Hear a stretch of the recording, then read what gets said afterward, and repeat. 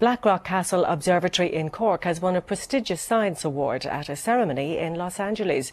It was one of 17 winners of a THEA award, which recognises excellence in the creation of outstanding visitor experiences and exhibits.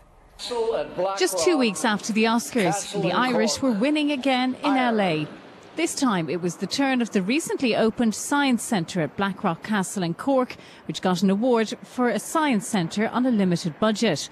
Other winners included Disney World, SeaWorld and the shuttle launch experience at the Kennedy Space Centre. When we started this project a number of years ago, we never imagined that we'd be standing here in Hollywood receiving an award, and it's a testament to all the effort of the people involved. The quest to know who we are and where we are in the cosmos is the most important issue that anyone can think about or address. The Cosmos at the Castle project is a joint venture between Cork City Council, Cork Institute of Technology and a private benefactor.